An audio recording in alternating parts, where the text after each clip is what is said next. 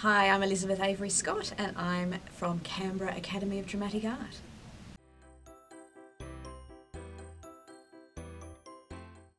So what skills, personality traits does an actor need? Well, an actor needs to have perseverance. They need to be able to be relatively resilient because they need to be able to go to auditions. They might get knocked back.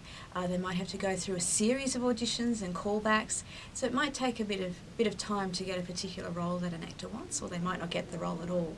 So most actors need resilience and perseverance as part of their early stages in their journey as a performer professionally. They also need the skill to be able to adapt to whatever environment they're working in. So by that I mean they need to have acting skills which they can adapt for the camera, or acting skills which they can adapt to stage, or even to radio, to voice, to the use of their voice as well. So they need to be adaptable in that respect.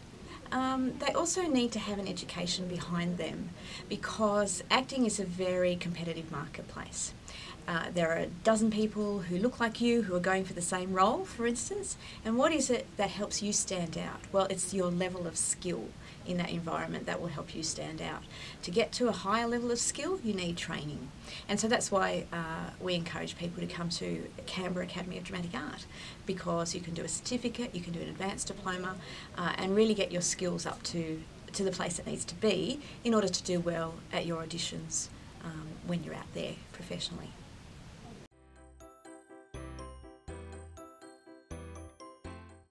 Number of challenges in the industry at the moment. There's some legislative changes proposed which will limit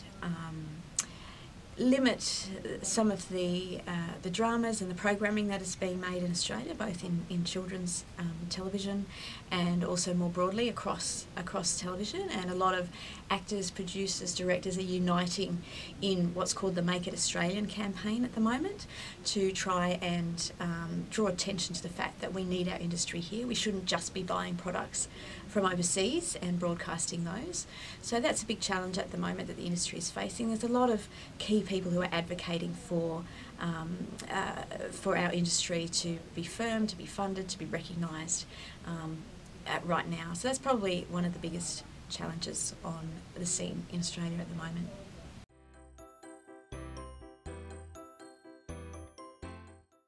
There are a number of pathways to further education that you can do as an actor. Obviously, you're more likely to start at a certificate level. Certainly at our school, you'd start at a certificate 4 level, and then you can advance to an advanced diploma level if you would like.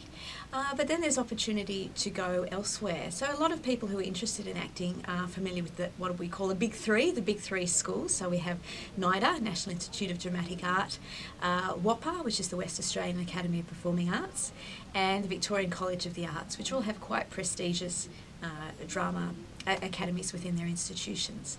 And so people are quite keen to get into those, but there are thousands and thousands of people who audition for those courses every year, and only a handful of places. So if you were looking to get into acting or to get into one of those courses, I would say consider doing a certificate 4 first, something that you can do at our school. And that means that you are better equipped than a large majority of people who are auditioning for places in those schools. We have had people from our school go on to NIDA, go on to WAPA, to go on to VCA after doing one or more of our courses here.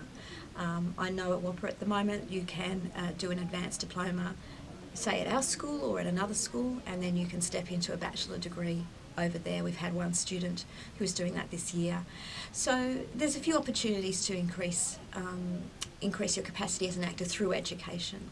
But the other way to go about it is just to upskill.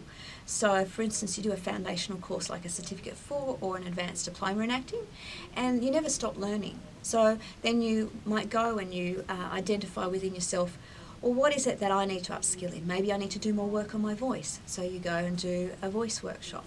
Or maybe you need to brush up your skills on acting for the camera. So you go and do additional work acting for the camera, different workshops and short courses as well. So that's another way to keep your skills up as an actor, depending on where you are in life and how much money you have and how much time you have to advance your career and your skill level in that competitive marketplace. Perfect. Awesome. Is there anything else you want to talk about? That's probably plenty. Yeah, very good.